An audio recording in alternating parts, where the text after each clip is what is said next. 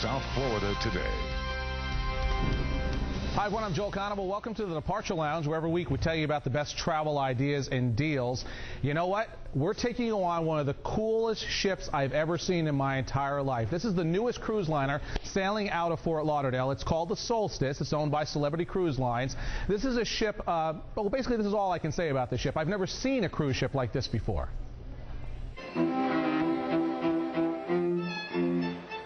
When you walk into the main lobby, you will feel like you're staying at a five-star hotel. It is a hotel in the sense that we have over 2,800 guests that will be joining us, and they all have the accommodations, they have the restaurants, the normal things one would expect in a hotel. But a hotel doesn't have propellers. We have never seen a cruise ship like this before.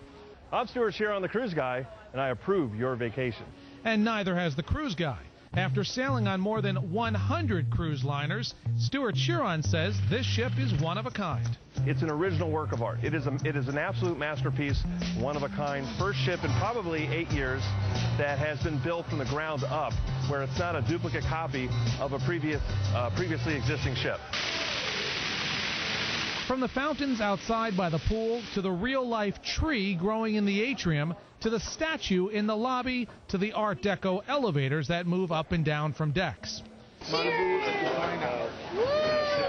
The Celebrity Solstice will now call Fort Lauderdale its fall and winter home. As you can see from around, and with the elegant surroundings, it can only be described as 5-star plus.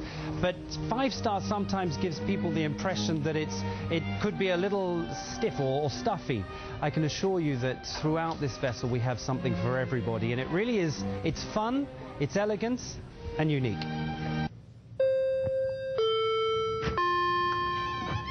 One of the first things you'll notice when you board is that the cabins on the Solstice don't look or feel like cabins on a ship. They look like luxurious and spacious rooms in a luxury hotel. Most have balconies, and every room has wireless internet access, so you can surf the net from bed. Even the bathrooms are elegant with big sinks, and many rooms even have bathtubs.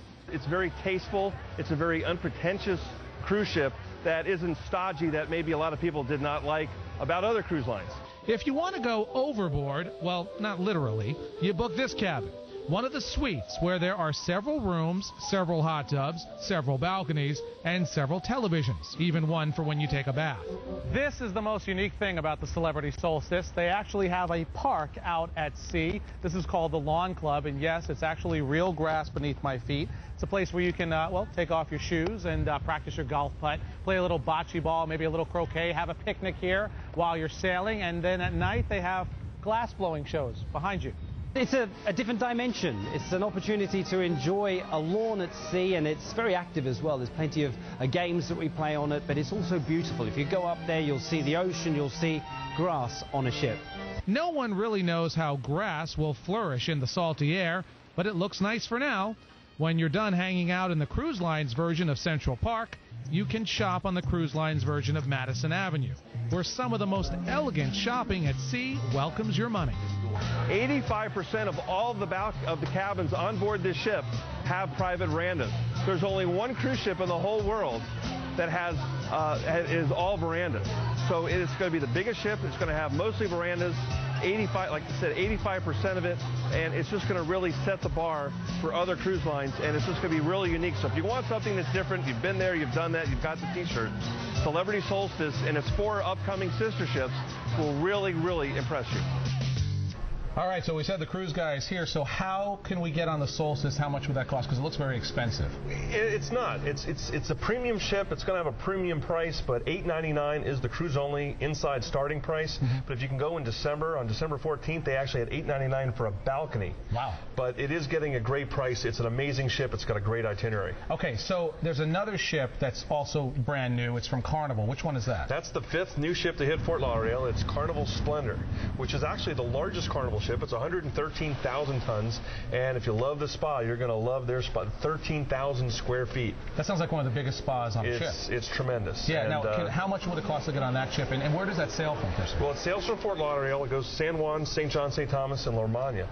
Joel, $499 per person, and that also includes if you wanted to go away for Christmas at $499. They even got New Year's from $949. So you could book that right now. Right now. This Christmas, this New Year's, no advance purchase required. And heading into January too, $499, brand new ship. Now this ship will be eventually repositioning, leaving here to go to its final home, which is going to be in Los Angeles. Right. Okay. So you want to see it, you better get on it quick. All right. So if you want to book some of these cruise deals, you can call the Cruise Guy. Here's his personal phone number. Okay.